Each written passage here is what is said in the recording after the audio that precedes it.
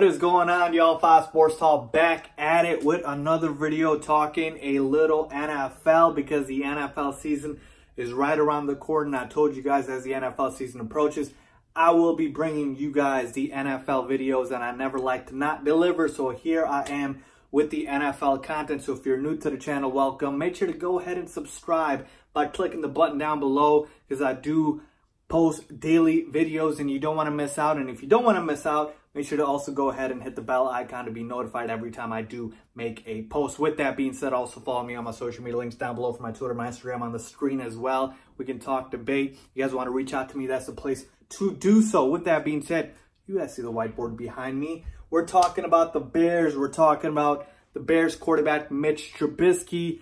Expectations going into year 3. I'm going to try and predict his stats, okay? So let's talk about it. I don't want to wait any longer.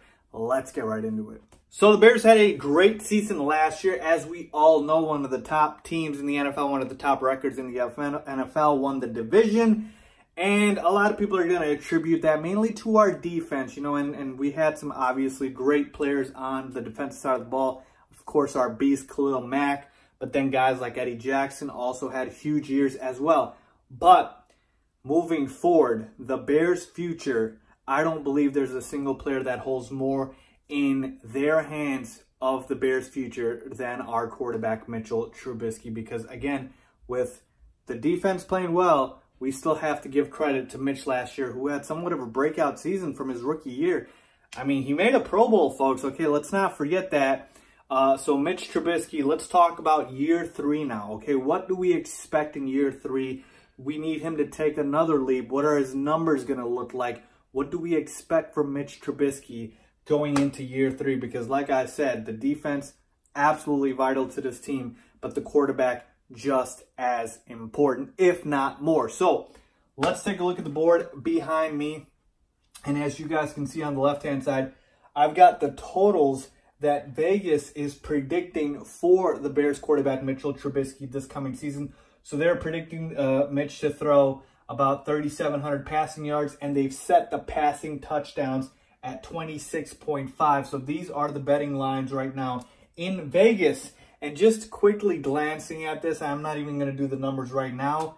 I'll get into it in a second. But just glancing at this, I'll take the over on the passing yards. I'll take the over on the touchdowns, okay? To me, these are easy bets. I would take the overs on both of these, and I'll get into the reason why, okay? Let's talk about his play last season, okay? What did he put up? Well, he had 24 TDs and 12 INTs, okay?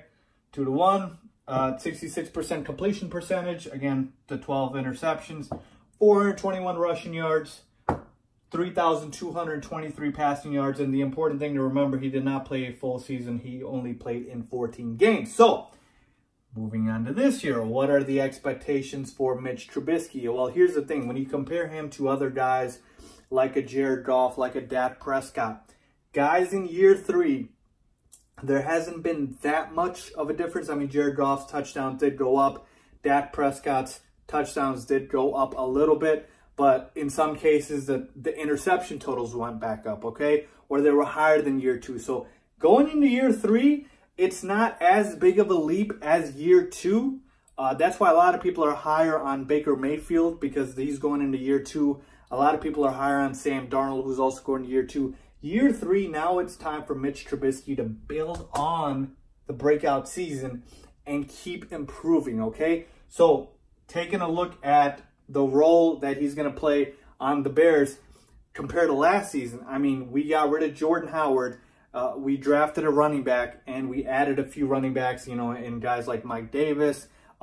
We also have David Montgomery, who we drafted. So in terms of the role of Trubisky, the team hasn't really changed much around him. We still have our receivers in Allen Robinson, who I expect to have a big, big year. Taylor Gabriel's still there. Anthony Miller, I expect to have a phenomenal year. We still have guys like Trey Burton. Really, it's the running back position that changed. All the other skill positions stayed the same. So the continuity going into another year with Matt Nagy's offense. Remember, last year was his first year in Matt Nagy's offense. Let's extrapolate this out to a full 16-game season. So I'm going to assume, obviously, Mitch plays a full 16-game season. And if I do assume that, what do my numbers look like? Let's do two scenarios here. I'm going to do a realistic, and then I'm going to do a best case, okay?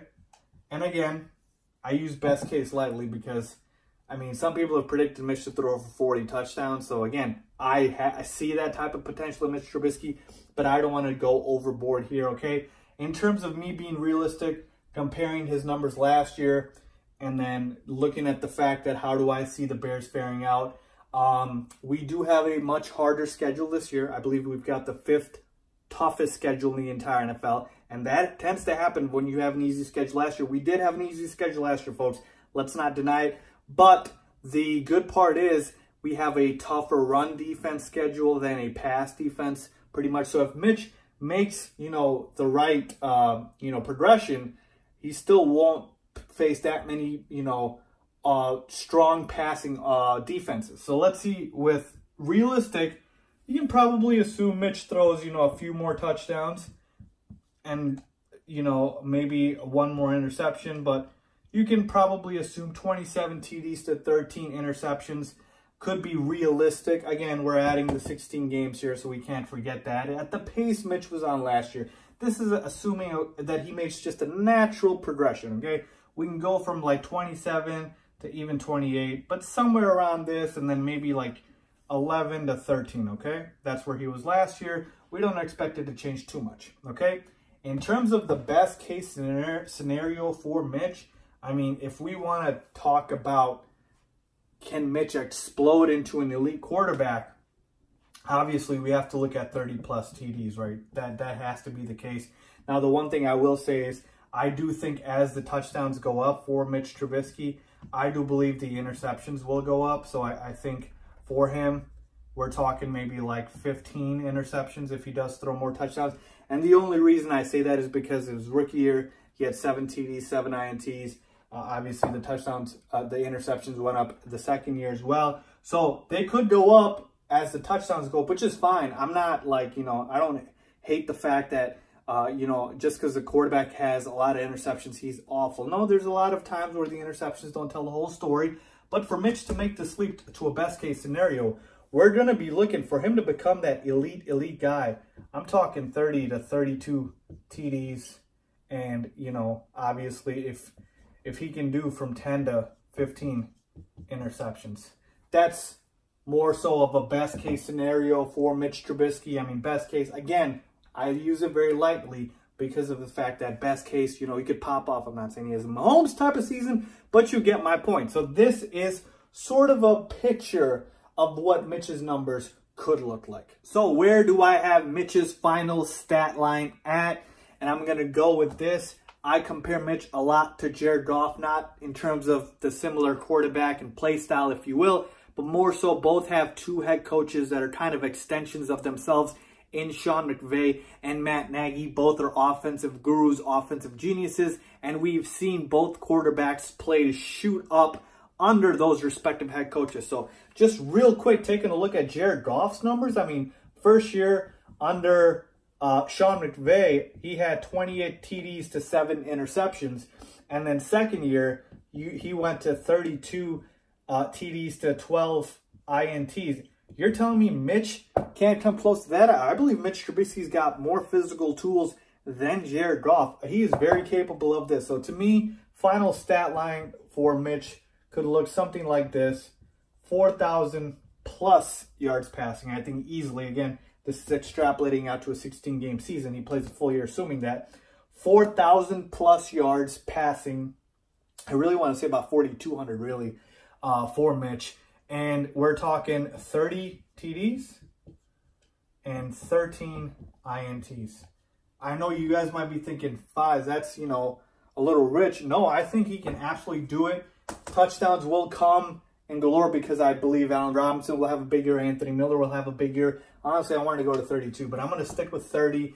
And I do think the interceptions go up just because of the fact that he's going to throw more, playing more games. And, obviously interceptions happen, and that's fine. And I want Mitch to take those chances. But I do see progress here.